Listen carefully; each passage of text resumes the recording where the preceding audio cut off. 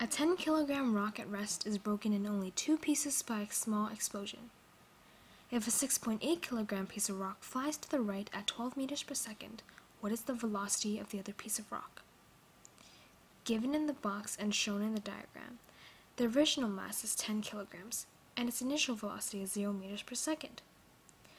After the explosion, the mass of the first rock is 6.8 kilograms, and its final velocity is 12 meters per second.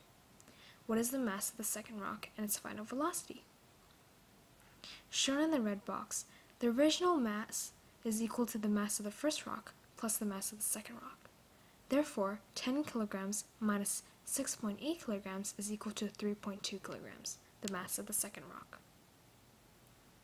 Shown in the green box is the important law of the conservation of momentum, where the momentum before the explosion has to equal to the momentum after the explosion.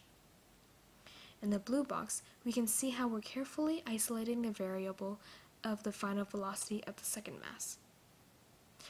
Substituting all our units in, we come to the point where we're solving the equation in the orange box. The final velocity is equal to negative 81.6 kilograms times meters per second divided by 3.2 kilograms. Our final answer of the final velocity of the second mass is negative 25.5 meters per second. To do our unit check, kilograms times meters per second divided by kilograms is equal to meters per second, which is the unit of our final answer.